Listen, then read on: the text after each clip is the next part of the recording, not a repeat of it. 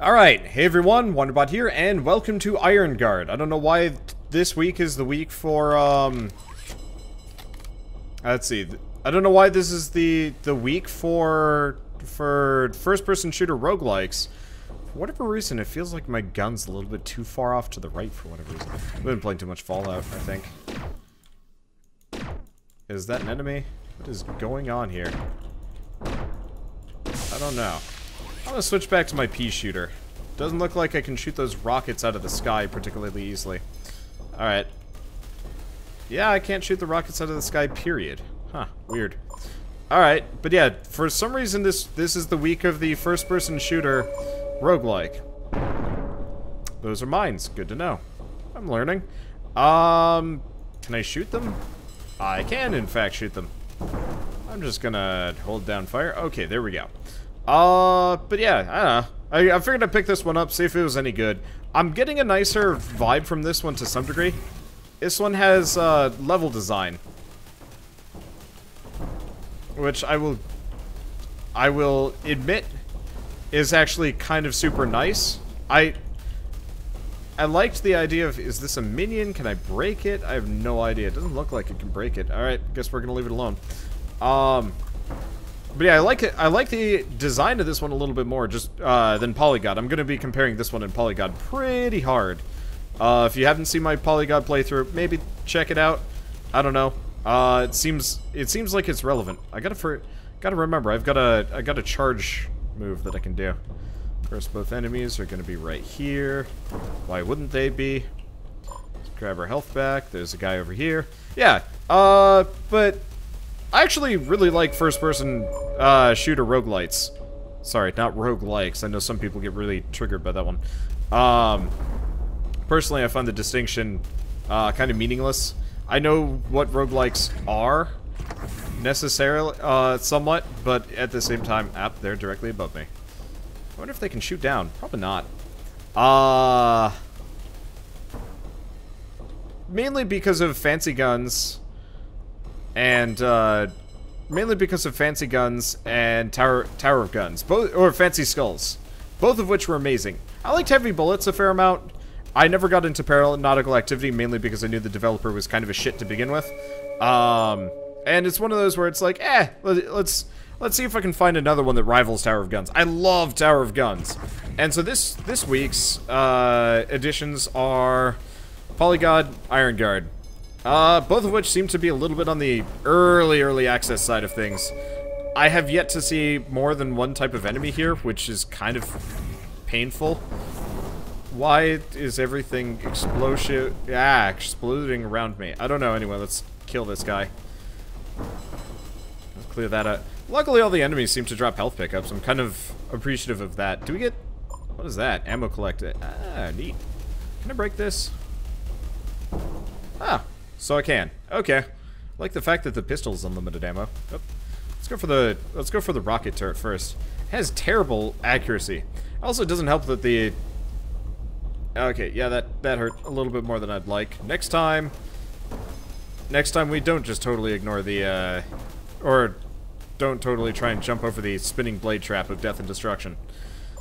That is how pain happens. Okay, let's just slowly shoot our way through this. Sounds like there's an enemy on the other side. Yep, there he is. Totally sucks at combat. I'm glad that their ammunition disappears when they die. It doesn't need to, but it's nice. Okay, I even knew that there was at least one more enemy remaining. There we go, that's all of them. Are you kidding me? Alright, what did I get? Shield generator. Take no damage in the next 20 seconds. Oh, I see. It's like an invincibility shield. Okay, there we go. I'm trying to be kind of reviewy here, talk about stuff. It's not working great. Love the fact that there's a map. Love the fact that there's actual procedurally generated rooms here. And, you know, a lot of room to move around. Gonna be totally honest. If you're gonna make an FPS roguelike, you definitely want to have different level design that isn't just like total procedural generation. That gets really boring really fast. And to be fair, what this game does is just has a bunch of pre-generated room chunks that you can, that you can walk through, and, you know, it'll lead you to, presumably, some new and interesting place. These bombs are a little bit scary, but we're fine. Oh, they come towards me. Good to know. Okay, presumably we've got another set. We've got another one of these missile dudes. Luckily, they don't track particularly well. Actually reminds me pretty heavily of this. Okay, Glutton. Doubles health gain from all sources. Halves your max health. I'll take it. I'm glad to see that there's kind of a substantive passive upgrade system. Wait, what is this? Oh, there's a treasure chest in this next room. Oh, okay, so it's gonna be this. It's got a crossbow for me. Okay, so I've got a crossbow, a beam rifle, and my pistol. Well, let's go back to the beam rifle for the time being and see if it's any good. I was using the pistol just because it seemed like a reasonable idea. Love the fact that there's a map.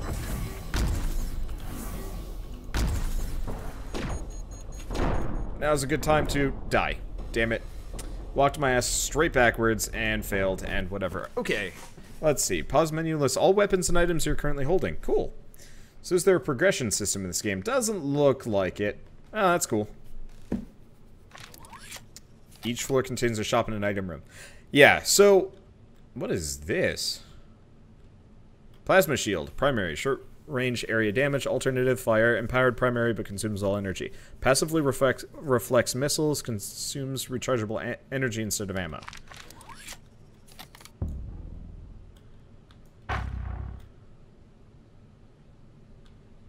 Righto. Here, can I take another look at it? So reflects missiles.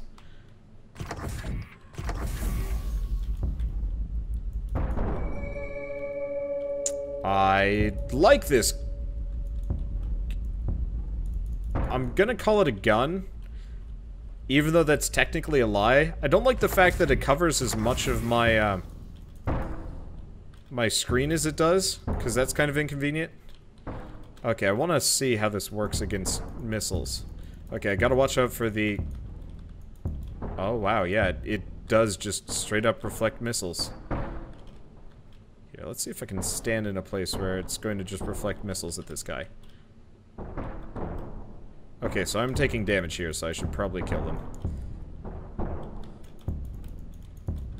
Okay, I think I got one of them. It's kind of hard to tell what's going on. Really, I should just stand underneath them instead. That's honestly the smarter idea. I'm just curious. This is a weird gun. Gun is a limited term. Okay, so I can say this right now. The issue with this game is very singular. The enemies are boring. This feels like the developer saw Tower of Guns and thought it was a wonderful idea, but didn't have the chops to make as interesting of rooms. Alright, so we already know that this room sucks. We've also got all these bombs all over the place. These bombs are terrifying. I'm gonna see if I can bump. Oh, we've got limited range, of course. Okay, luckily I have a shotgun of a sort. And a coin. Ow, what? Oh, wet. I'm not sure. Must have been one of the bombs coming close to me or something, I don't know. This is weird. But cool. We took a lot of damage in this room. This room's gonna take some getting used to. Let's switch to the pistol for this one for the time being. Seems like it's a little bit more reliable for not dying. Alright, I don't see anything around here. But yeah, so, okay, back to what I was saying. There are two very singular issues in my mind for this game. One, the levels are kind of boring and limited. I mean, effectively, there's nothing but these just, like, kind of flat rooms. The design ain't bad, I'll give it that. But the problem is, yeah, the reflects missiles thing I gotta be better about. Because it doesn't quite work the way I think it's going to. Hello. What do we got here? Okay, so flight for 30 seconds, passive killing an enemy, movement speed and fire rate. Immune to external movement effects. Get weighted armor, I think, for the time being. You got anything cool with you apart from this? Junk shop. Cute. Let's see if I can get some more pickups. I'm probably gonna die here. This is gonna probably take some getting used to. I'm gonna commit to this shield gun just because I got nothing better to do.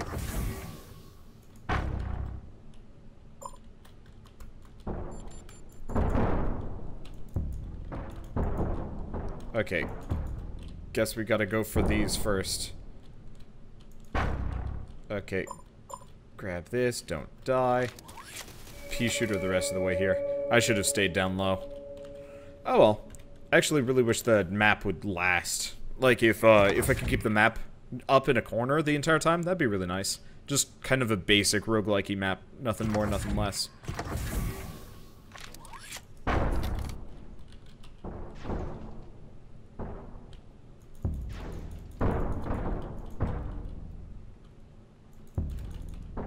Okay.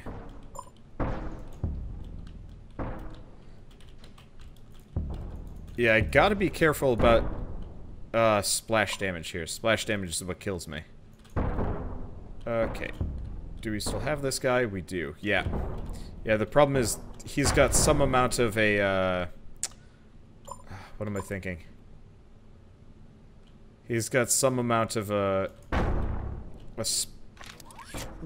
spread to his missiles. And really what I should do is just switch to the pistol. I want to commit to this shield. I want to learn how to master it. This feels like a boss. Let's leave this alone. This really does feel a lot like Tower of Guns, gonna be totally honest.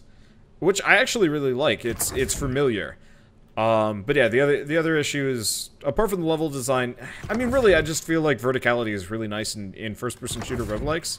This is very, like, old school. The other issue is purely, in my mind...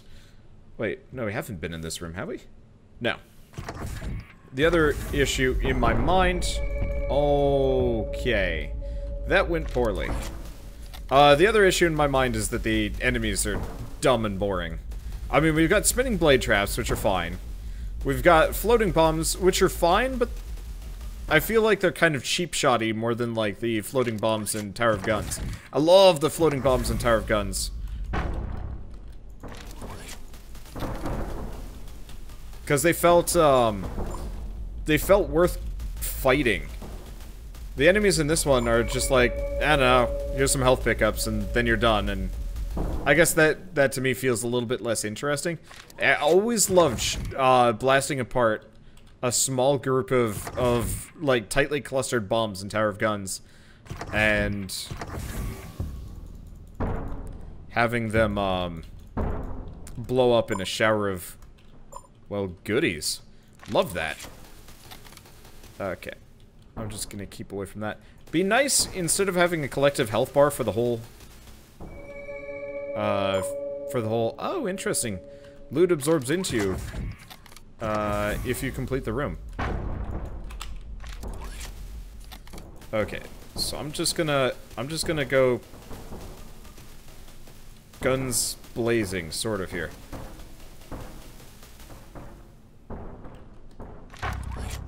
Okay. Just gonna keep back for a second. We want to take out this. The turrets aren't shooting at me particularly well.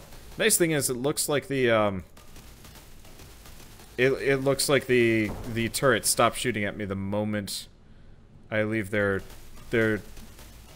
view. Actually, I like the lighting there too. Are we done? No, we've got at least one guy more who I'm almost certain. Oh, I was gonna say I'm almost certain it is on the other side of the room. I was in fact wrong. Okay. But yeah, I don't know. I guess I just enjoy having, like, quintuple jump and, like, high-flying my way through levels like these. And, you know, really having a blast like that.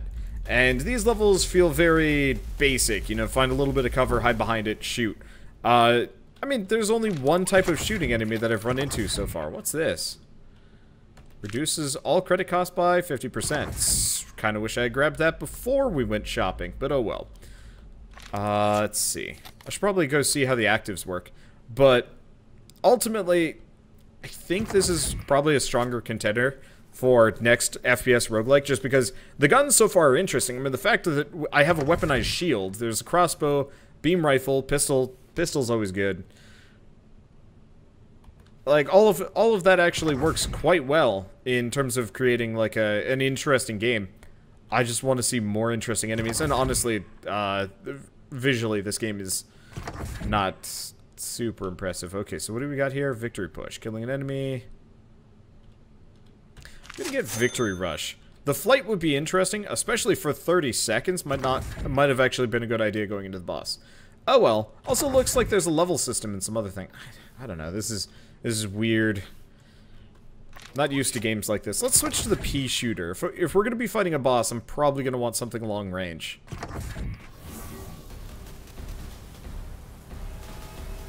Ah! Ah! Ah! Okay. Ah. I see how it is. I am near death.